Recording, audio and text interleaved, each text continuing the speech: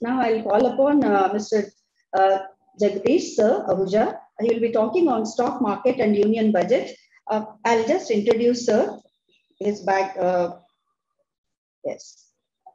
He's a former president of Bangalore Stock Exchange and possibly the youngest president of any stock exchange in the world. Transformed 6 organizations completely, which he has headed or been core part of thereafter in the past 2 decades. He is internationally certified trainer. His mission is to educate and empower financially 1 million Indians from the age of 18 to 80 through wealth mastery trainings. He is also a trainer, transformer, and accelerating human potential capital. He is head of Market Academy, CMA, conducts NISM certification courses on money, savings, investments, capital markets, trading, and Sir's expert team conducts workshops and delivers courses at reputed institutions, either as curriculum or as value-added offerings, both online and offline. So we welcome you, sir, for this session. Thank you, ma'am. Thank you, ma'am, for having me here. It's indeed my pleasure and honor to be on this August team. And a very good hello to all the students as well who have tuned in for this budget. Yes. So yes, can I start? Yes, sir, please, sir. Please. Okay, so I'll just share my screen so that we can. I've made a presentation. It was a long one. Now I've taken a smaller one. Let's see how fast I have to run through it now.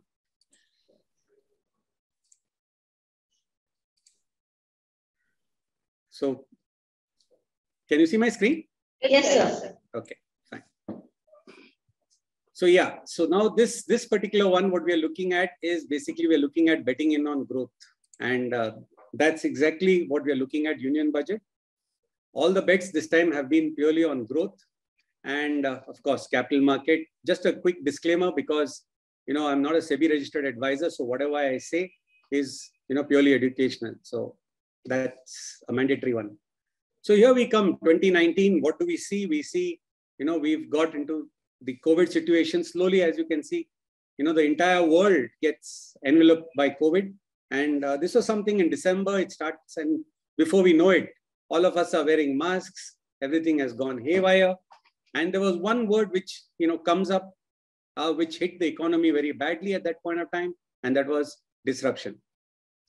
Disruption where? Disruption in demand, disruption in supply, disruption across the world, in travel, tourism, you name it, everywhere and every sector did have its own, share of troubles which we got into. Not only that, there was something which also went wrong. Jobs started going. And as a result of that, India started, the majority of Indians, the middle class, we could see started slipping into poverty. And that is where, the government started stepping in, just like what it did everywhere else. The economic indicators were all bad, whether it's GDP, whether it's consumption, whether it's, the jobs, whether there's new investment, whether PMI, whether IIP, every single, indicator was down at this point of time. The economy was literally out at that point of time. Now from there, we've learned one thing. And what is that one thing we've learned? That we have to live with COVID, and that, it's not over. Every time we feel it's over, something else comes up. Every time we feel it's over, something else comes up. So as a result of it, I think this time, the Honorable Finance Minister didn't mention the word pandemic, because I guess the pandemic is now endemic, as you can say. So what exactly is this budget? For me, this budget is nothing but a financial vaccine. Just like how you have a vaccine for humans, you have a vaccine for the economy. And when you go back and see, you look at it, we are emerging from the pandemic. It is the Amrit Kal, as they say, the next 25 years. I don't think we could, make it into 1 year or 2 years, because India is on a path, and India is on a demographic path. And that path will lead for at least the next 2 decades of sustained development and growth. And this is one time which comes in every country's life, literally in every country's life cycle. And India is there. We've got strong demand, strong demographics, and definitely this is going to give us the benefits of democracy as well. So what have we seen? We have seen that though there were state elections, this was not a populistic budget. As we can see, there was nothing changed, in terms of income tax. What we are seeing capital spending on sunrise sectors. We're seeing, what are those sunrise sectors? Something like energy transition, moving to green energy, clean energy, looking at climate change, drones, something which was never ever there even last year. What are we also seeing is there are two ways of addressing a problem. One is I give money to the public and the public spends. Second way, the government collects the money and the government spends. So the government has decided to go the second way. They will retain the money and they will push the demand. Literally, they will buy the goods and services. They will create the infrastructure by spending on infrastructure. As Mr. Sridhar mentioned, 7.5% of GDP is not a small number at all in terms of capex. So what are we seeing? We are seeing that because of all this, the fiscal deficit for the current year is 6.4%. This, of course, is still high, but it's very much, the need of the hour, I guess, for a growing economy, especially one of the fastest growing economies, that's India today. 60 lakhs jobs, which we are going to talk about, the PLI scheme in Atmanirbhar Bharat. Yes, this 60 lakh jobs will not happen in 1 year. It will take a minimum, they say 5 years, but it could be, maybe 10. So this is something which will also happen as a result of the PLI, as a result of, the thing. At the same time, the PLI has the potential, for an additional production of 30 lakh crores, which is going to come in terms of production. So this is something which the government is pushing. The government is pushing by way of PLI. The government is pushing by way of guarantees to the MSMEs. The government is pushing by way of spending. So what are we looking at? We're looking at a GDP growth of 9.2% versus 7.3%. The nominal GDP growth is expected at 11%. The tax to GDP ratio is up 9.95 versus 9.75. So that shows that, it's definitely, more and more people are coming into the tax net and more taxes are being collected.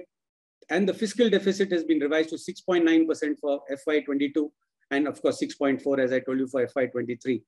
The net borrowings are increasing. That's a sign of worry, definitely for the bond markets, because 11.59 crores is something not small at all compared to 8.77 lakh crores. And the disinvestment, yes, the disinvestment is lower a bit at 65,000 crores in spite of LIC coming in. And we are looking at a huge valuation for LIC, but the government may just, go in for a very, very small disinvestment. They may not want to disinvest too much of LIC. That's what the figures actually are suggesting. No changes in direct tax has already been covered. Crypto, yes, we are seeing 30% change in, 30% flat tax coming on digital virtual assets and a maximum, 15% cap on surcharge on long-term capital gains. That's gone. So, now it's only going to be a max of 15%. Apart from this, of course, the revised returns which are being allowed. So this gives an opportunity to anybody who's made a mistake, to always go back and, change their returns. What is most important are the major thrusts in infra. And what are those major thrusts we are looking at? We are looking at an infra push, right? As I mentioned, road network is going to be expanded by 25,000 kilometers. Multimodal logistic parks are coming in through a public-private partnership. Connectivity through Vande Bharat, 400 trains, which in the next 5 years, 100 cargo terminals, ropeways, mass urban transport, etc. All this is going to be funded also because they're looking at, to fund green infrastructure, we are looking at, a green bond to fund it. And 1,500 crore outlay, for infra is going to be in the Northeast, Prime Minister's Northeast Development Initiative. Apart from this, Vibrant Village program is going to be for border villages, with sparse population and connectivity. So infrastructure is the one. And the PLI is going to be there for a strong, 5G ecosystem, which is going to be there. Most important, as, as we're moving from, to clean and green, we're looking at 19,500 crore of PLI coming in. And that also, to enhance solar capacity. So they're talking of something, coming up almost 800 square kilometers in Bhuj, which is going to add on to capacity near the Run of Kutch. So that's like 280 gigawatts of power going to be there in the next 5 years. Gati Shakti has already been mentioned, all the 7 engines of growth, because connectivity is very important, as already mentioned. So road, railways, airports, ports, mass transport, waterways. The government is spending, and the government is borrowing more, spending more. That's the mantra the government is going through.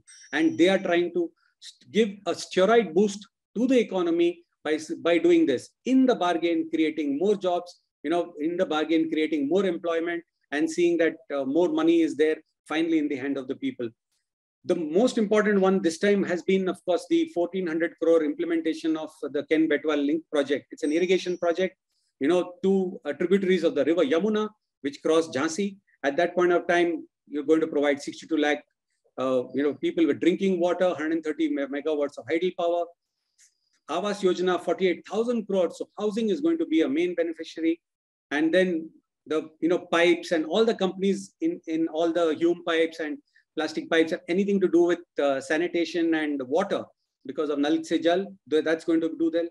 One station, one product. That's a great concept because see, every place in India we Indians are so universally and, so well diversified that, you have, you get wooden toys from Chanpatna, you get, a Madur, Vada, and every place has got its own unique flavor to add to it. So just all you need to do is bring all those, every place should have its own unique concept and bring the uniqueness of India out and see that it goes through.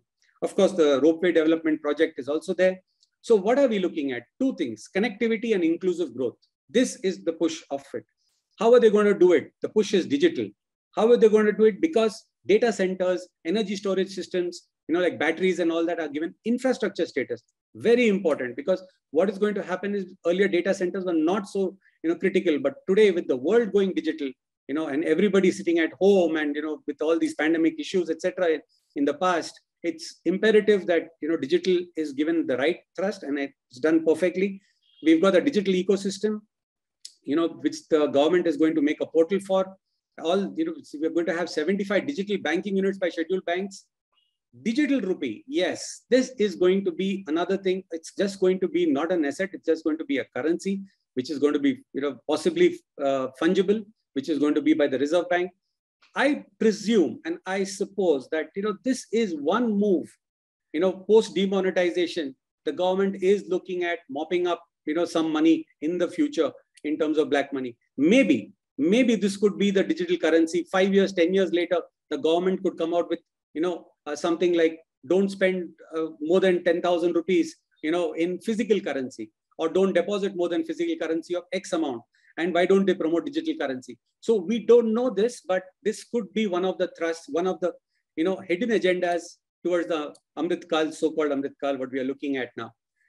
Apart from this, digital virtual assets. Yes, this is something, where cryptos come in. They've never used the word crypto, because the government's stand on crypto itself is rather gray, shall I say. So we don't know that for sure. So, but what we are seeing is that, the crypto assets in the country, digital virtual assets, including non-fungible tokens, etc., has moved from 200 million to 40 billion. Can you imagine? 20,000% growth in 1 year. And that's what's caught the eye of the government. And the government has decided to, tax all the digital virtual assets. All the post offices also will be connected to core banking. And that's all the thrust on digital. In the finance, the capex outlay is going up, by 35.4%. And we are looking at 1 lakh crore financial assistance going to states, which include 50-year-old interest-free bonds. IBC, that is, the Insolvency and Bankruptcy Code amendments are going to come in. They're looking at International Arbitration Center coming at GIFT City. They're looking at CPACE, which is nothing but corporate exits. They're making a particular program for that, and see that sick companies can go out of the system fast. Apart from drones, semiconductors, genomics, that's where the government's thrust is. And disinvestment, of course, as I told you, has been scaled down because they will give a smaller portion of the LIC, and unlike what everybody else was expecting. Agri-push has been there. They've increased it to 2.37 lakh crores. The drones are going to be here in terms of crop assessment and digitization of land records. That's something which is very important. I'll cover it later. Chemical-free farming is going to be there. 5-kilometer wide corridor of the Ganga. So we are looking at organic farmer, which is going to come up, and NABARD is going to come up with blended capital finance for startups and agri and rural enterprises. So we are seeing this. Apart from this, on the education front, we find that, the Prime Minister's e-Vidyas, they are expanding channels from 12 to 200.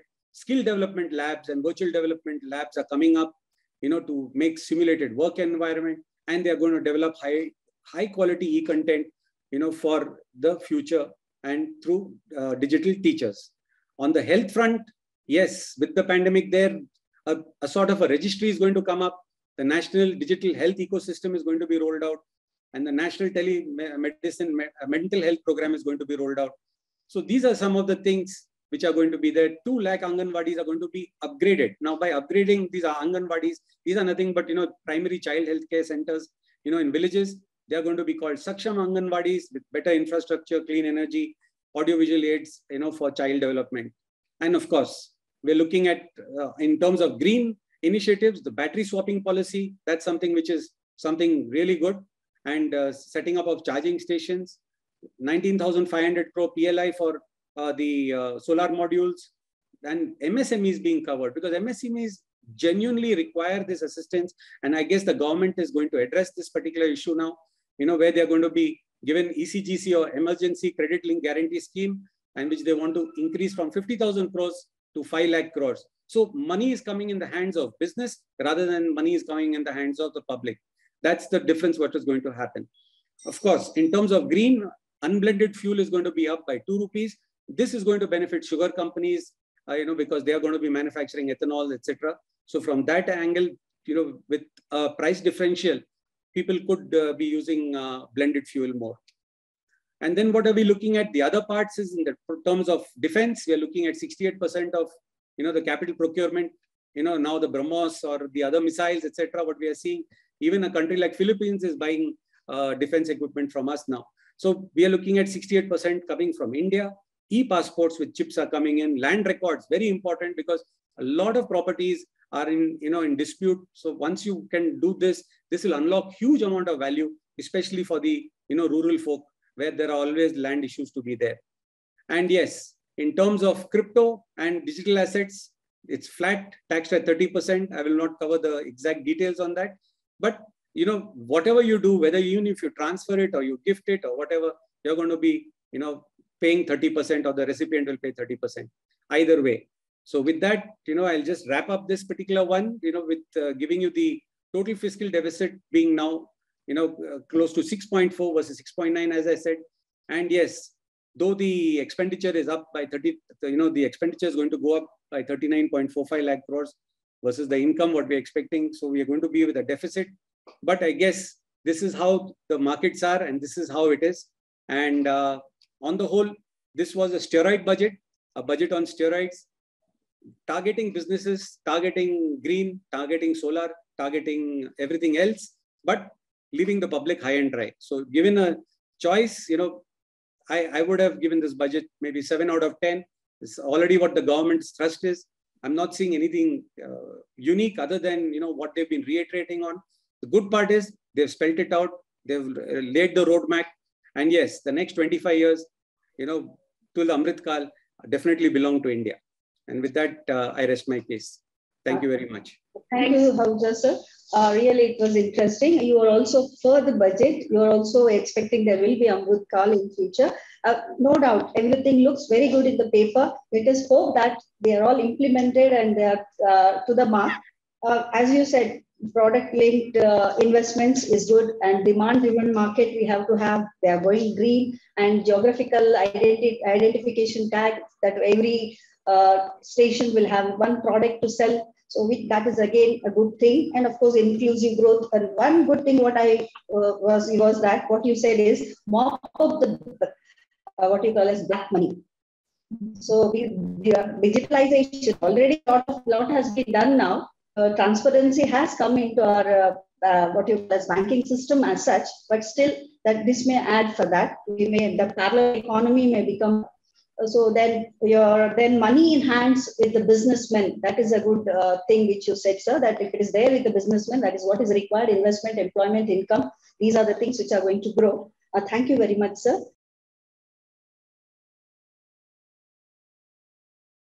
Thank you. with us. Yeah, Jagdish sir, can you take this? Yeah. So the question is that budget promotes more of income in the hands of businesses, and see, basically, who's an entrepreneur?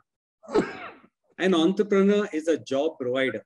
So look at it from this angle: that every entrepreneur, instead of giving, that there's that old adage that we want to feed a man, give him a fish, but you want to make him self-sufficient, teach him fishing.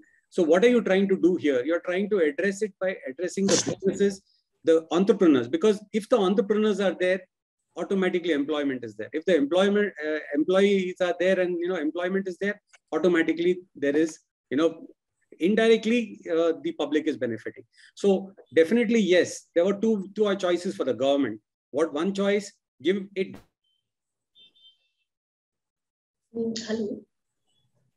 I think there is some technical. Than that could be possibly that by putting more money in the hands of the public. Again, one more thing, you can fuel up inflation. Already inflation is something we are looking at and is already at high peaks, not only in India, but worldwide. And it's a grave concern, shall I say. So because your real growth is, dependent on inflation, and if inflation eats it up, everything is lost. So that's the reason, I guess, the government is promoting, that by giving it to the businesses, who in turn generate the employment and keep livelihoods together, so that it has a trigger effect, or not only a one effect, but a domino effect. Thank you, sir. Jagdish sir, a question by Deepak. Yeah, Deepak, yes, if we continue with real GDP growth, how long you think it will take India to cross into, the $5 trillion economy? Frankly, looking at the way India is today, looking at the per capita income in India, looking at GDP growth of 9.2%, I see that, maybe in 10 years' time, we shall be there. And we will be there for sure, come hail, rain, sunshine, because to me, India today is unstoppable. India is on a path which, if I had to give you a small analogy, what Japan was in the 70s, what US was in the 80s, what China was in the late 90s and 2000s, and maybe the tiger economies in the early 90s, that's what India is at today. We were 20 years late, but when we're not going to go back definitely from here. Looking at it. Secondly, the capex cycle, most of the companies today have already completed their capex. They are working at 70, 80, 90% capacity. So their capacities are full. Demand, as we have already seen with the pandemic being there, and irrespective of the pandemic, in January itself, we have crossed 1.4 lakh crores in, of GST.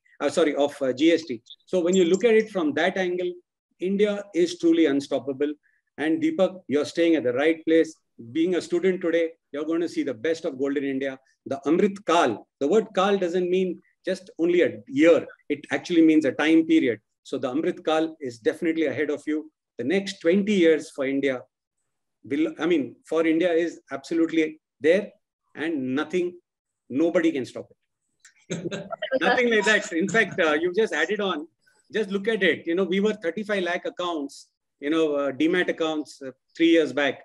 And today we are almost 4 crore accounts. Yeah. So look at it. What has happened? FIIs, who were the biggest dominating force today, have withdrawn 41,000 crores, in the month of January alone. But our markets have actually gone up after that. So you look at it that the Indian population, as you rightly mentioned, is coming of age. People have become more, aware. They've been more empowered because of technology.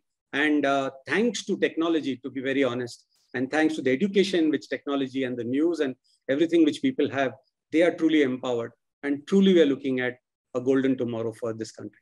The young population of our country is an They are absolutely at the right place at the right time. Yeah. Thanks a lot. I'm really very happy to thank each one, because we were looking out for the experts and we could manage them very quickly as well. And thanks, Mr. Ida, for accepting our invitation and being here. And really, it was very good to understand whatever you said. And I'm sure all of our students would have got an overview about what exactly the budget is. And Rakshit, of course, I would like to finish off with both of you, and then I would move on to Jagdish sir. So Rakshit, it was really very nice, and your overall view that you gave about each point was wonderful. I could see that you could connect with the real application part of the budget, because though we read about the budget, then the application is something very important. So you could exactly relate it and tell where exactly it is going to be implemented and how it will be implemented. And that was very good. I'm sure all of our students would have learned a lot through your points as well. And Jagdish sir, with your wonderful presentation of the PPTs, it was really good. We could see the visuals, which was catching our attention, plus also the points in the visuals was really very interesting. And you had very clearly put across all the points, all the sectors under each headings. It was really very good. Thanks a lot for being here with us and accepting our invitation as well. And so we look forward further also for getting associated with you for other activities. And Kiran Bindu sir, I had no words to say, of course. You have been rocking all around and you have been giving us the overall picture. You could relate with the students' perspective and tell them how they analyze their 10th marks card and how they perform, which is a reality which happens in the real life. So that way, I'm sure students would have got connected with the way you presented about the budget. And overall, thanks a lot to each and every panelist who were here, because we had a very good understanding of the budget. And I would not fail in my duty if I don't thank Dr. Anuradha for being the moderator of the session. And she has been very active member of this budget discussion all through, and she raised all her points very well as well. Thanks a lot, ma'am. And I would like to thank our Director, Madam Dr. Mansa Nagabhushanam, for giving us this opportunity. And she's been the motivating force and the inspiration for us to take on with all these activities. Thanks a lot, ma'am. And I will not be failing in my duty if I don't thank my finance team, all my team members from the department who have worked hard for getting this event happening. Professor Jeevita, as well as Professor Kumuda Rajwe sir and Sanjay Chari sir and Professor Jayashri Kovdar, who have been the backbone for the whole event. And definitely, I would like to thank the management, our other faculty members, our students who had been here, who participated and patiently listened to the whole deliberations. Thanks a lot. And we shall meet again to discuss further, to analyze what has happened a few days later. Thanks a lot. We also thank our computer lab people for always facilitating with this sessions. Thank you all. Thank you, Anuradha ma'am, and my apologies for getting carried away with the currency depreciation case. It's okay, no problem. So that is how it should be. It should be a discussion. We have our own views always. Thanks a lot. Thanks. Thank you. Thank you, everyone. Thank you. Bye-bye. Bye. Thank you. Thank you. Thank you all. Thank you.